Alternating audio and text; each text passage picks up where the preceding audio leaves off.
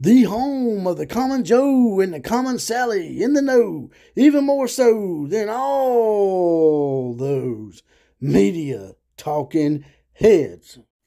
Random topic of the day, as always. I like this because, it presses a few buttons. And today's random topic of the day is Jason Aldean and his #1 new hit song that is topping the charts and is the most downloaded song right now going in music today. And yet Country Music TV, CMT, wants to pull it from their channel. Once again, it's the liberal spastics out there and all the little groups, I can't remember the name of them, trying to shout people down and censor people. And they'll try to shout you down with false labels. They'll call you things like racist and bigot and a misogynist and all sorts of other crap just to try to get you to be quiet. And it works on most people. But there's going to be people that's going to fight back against y'all. I think the song is called Try That in a Small Town. I haven't listened to the song yet, but I intend to. I like country music. It's not my favorite genre. My wife really loves it. I was more of a heavy metal guy growing up, a Headbangers Ball and all that stuff. But the hypocrisy of it is what really gets me. If CMT thinks they're beyond reproach and they can't be had, well, you just need to talk to Target and Bud Light and ask them what can happen. People are starting to turn the worm a little bit. People are starting to realize that they are powerful enough to change things just by tuning you out. And that's what's going to happen, CMT. Because there's nothing wrong with this song. There's nothing racist about it. They made a big deal because in this video, there's a courthouse that was built hundreds of years ago where hangings took place, I think, for slaves back in the day. But do you know or realize, CMT, how many courthouses throughout the United States, not just in the South, had hangings? Racist hangings? I guess we can't have any more courthouses in any videos.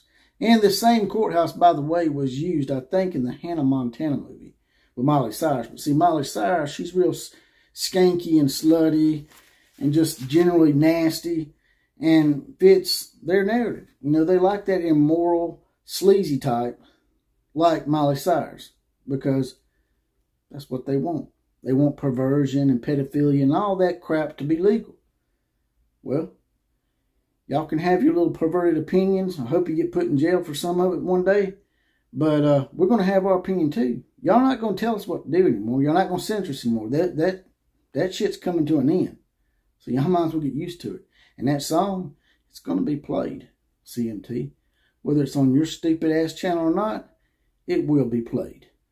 Now, today's topic of the day is Lane Kiffin at SEC Media Days basically calls out the NCAA about the legalized cheating that is NIL and how it basically corrupts the transfer portal. So, let's talk about it.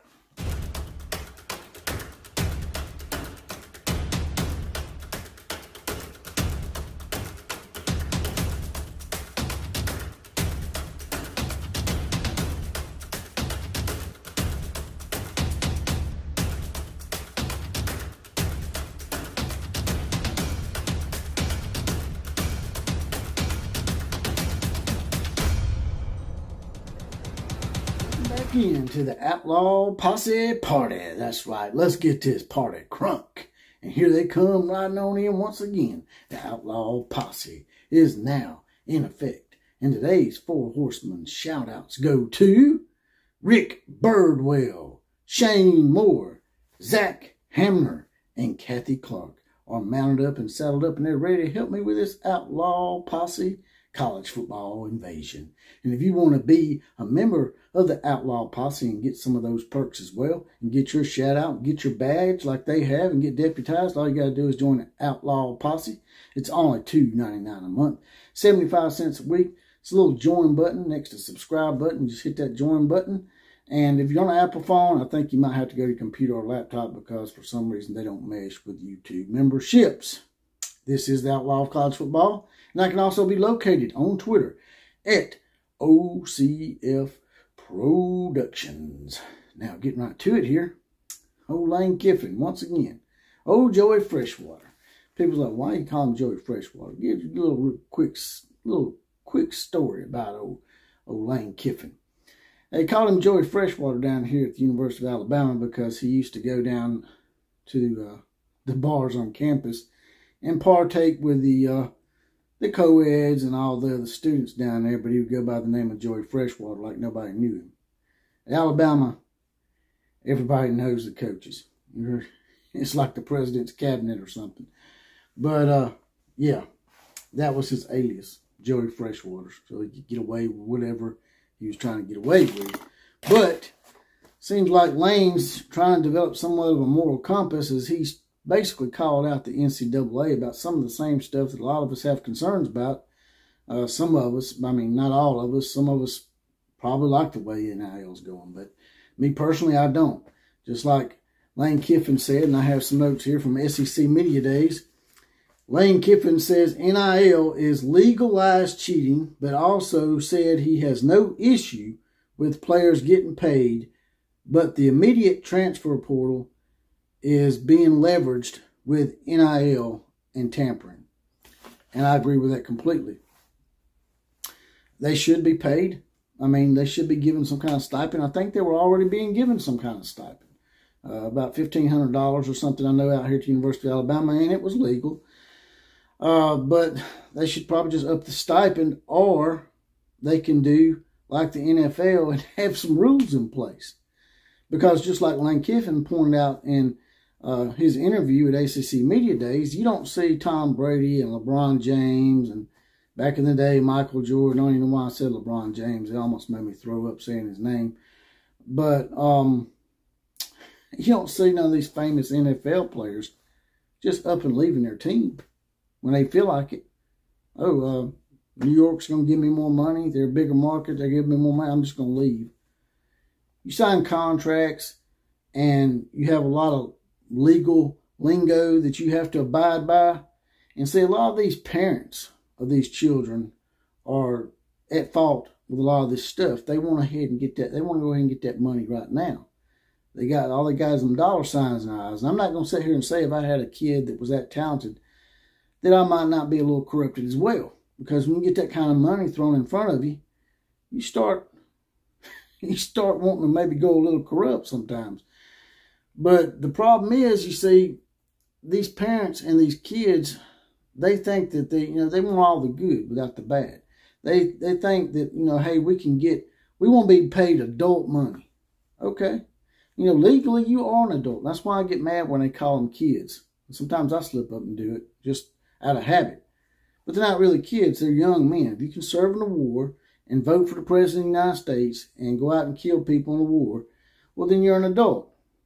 And they want to be treated like adults. They want that money like adults, right?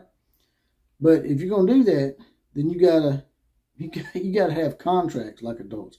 You gotta have something in writing as far as a professional contract goes. You can't just decide one day that you don't want to no longer play for that team and go play for another team.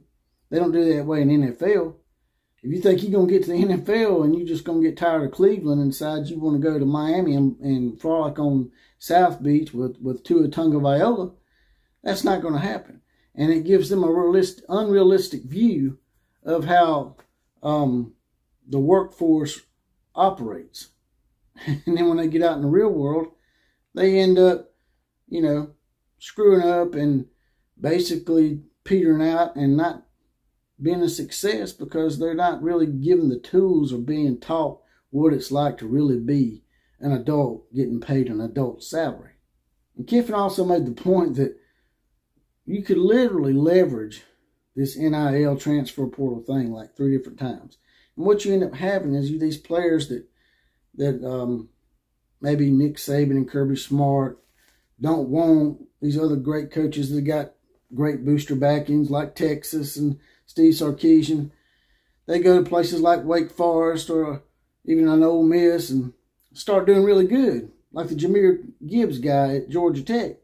And Alabama just says, oh, I'm just going to come over here and take him away from you. That wasn't right. Not really. You should have some kind of rules in place to protect the other universities, because what you're having to do now is sort of like a farm system.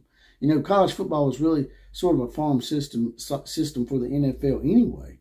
But now you got a farm system within a farm system. It's going to start being like minor league baseball. You can have A-League, AA, AAA.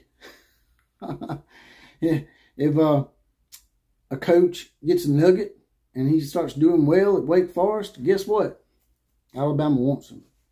So guess what? Alabama's going to go over and likely take him away from you. Because there's no waiting period. There's no kind of deterrent to keep them from just breaking their contract with Wake Forest. There's no legal bounds or rules. And it just don't work like that in the real workplace. And these parents and these students, they're going to have to stop belly aching and whining and wetting their diaper and acting like big-ass sissies about it and adhere to some rules. And the NCAA needs to grow a spine and set some rules up, or y'all going to go away, man. They're going to do away with the NCAA if this shit keeps going on. I'm telling you, this is going to be the end of the NCAA if they don't get it together and put some kind of rules in place. Then Kiffin at the end was asked about, well, what about Ole Miss boosters? Y'all got boosters that pay players too, right? He's like, well, I'm not going to get into all that, but basically the way he made it out to be is like, there's levels of boosters.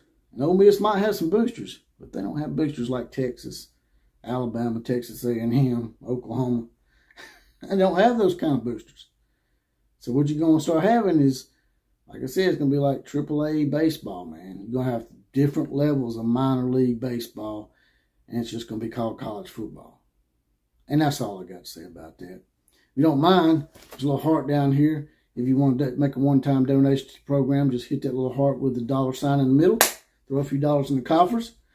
And as I said before, you can join the Outlaw Posse as well. I'm going to add some more perks pretty soon.